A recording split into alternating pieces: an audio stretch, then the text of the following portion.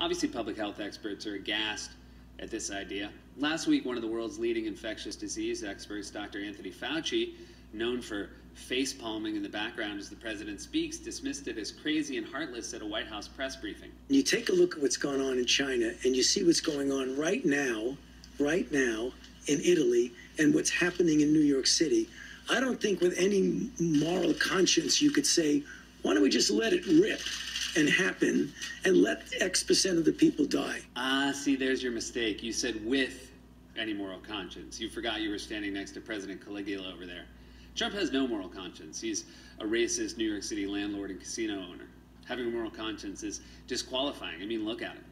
Dresses like he's heading up a meeting of the five families. All he needs is a baseball bat and a fedora. In fact, Trump was asked on Monday if Dr. Fauci agrees with his plan to reopen the country in less than 3 weeks, and Trump's answer was not reassuring. Does he agree with you about the need to reopen the economy soon?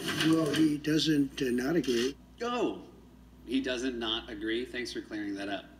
He did not tell me that he doesn't not agree with me about the reopening the non-economy, aka the economy.